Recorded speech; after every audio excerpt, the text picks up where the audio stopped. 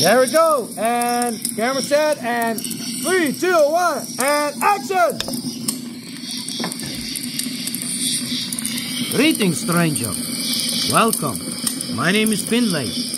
I'm the storyteller of this movie or story. You probably don't know me, but probably heard about the name William Wallace. Who is Wallace, and why I'm telling you this? Well, at first, it maybe we're very late, but I'm sitting here in this forest. You probably ask yourself what I'm doing here. Well, you're in Scotland, my lad. The year is 3005. The year that our great, legendary, patriotic hero was executed by the English. Oh, I need to keep it quiet.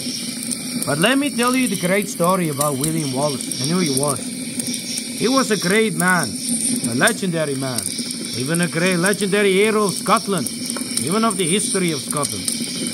But let me tell you the tragical story that happened to him, and why I'm telling you this.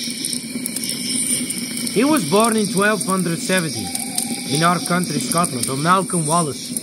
Malcolm, his father, was a noble landlord, whose Wallace would live in the tide of peace. And soon, if he would learn, he would soon see the fate of Scotland, when his country has been burned by the English. It was in the time that even the Englishman, Edward I, invaded our country, and it was even not so great as you think. So come and take a seat, and sit down, when I'm telling you the story of the rise of William Wallace. It all happened many years before. In the year of 1286, Alexander III, the King of Scotland, had died. His wife, Yolanda de Dreux, was here, as the Bishop Robert Wishart blessed him with luck, fortune, and his glory. The new King, John Balliol, was looking at him with tears as the rest of those sisters and the monk and his own wife were laying on him. May God bless him in the name of our people. They invited Edward I of England, who was then even crowned as the new King of England by John Balliol. But Balliol's mistake was that he trusted the Englishman as the English king more than he could even think about. He blessed him, or he trusted him more than he could expect, because this King of England, Edward Longshanks, his long legs, was not to be trusted as he thought he was. Farewell, my brother. I shall miss you. Farewell, Alexander. Albaku brav. Farewell, my husband. I shall miss you. I shall not forget you. In the name of our Lord, bless Alexander III. May he be blessed by his holy Son, his holy Lord, and his Virgin Mother.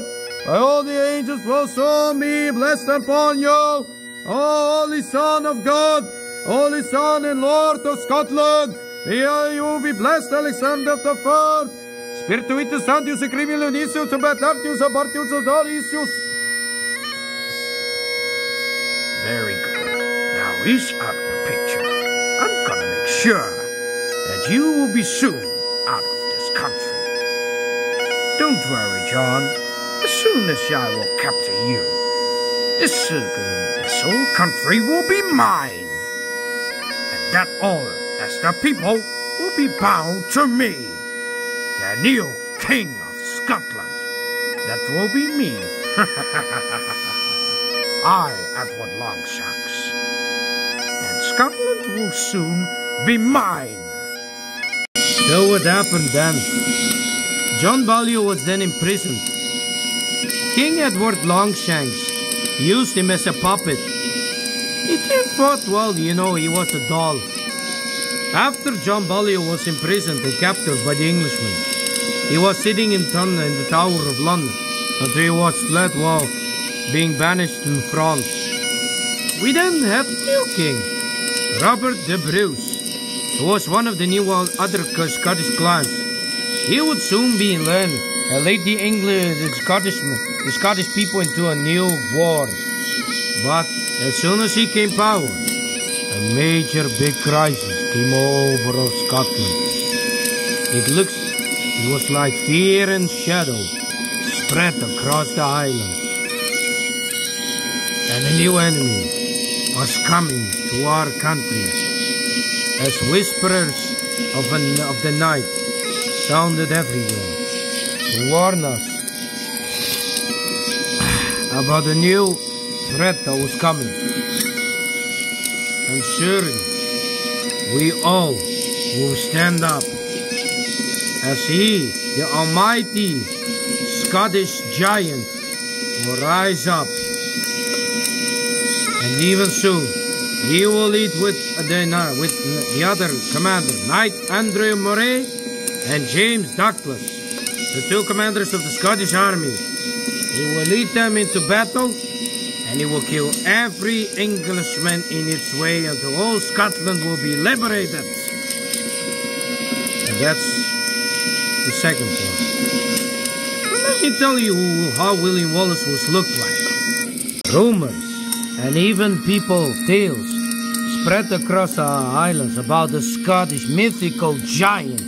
His shoulders and arms were strong and bright, like trees, and his man and horse alike. With his long pointy sword, and his little long thick hair and a thick beard. And we know his name, of course. William Wallace killed every Scottish knight and soldier that stood in his way. It was not now that they would be won, and even get a nickname, Nightmare of the Englishman.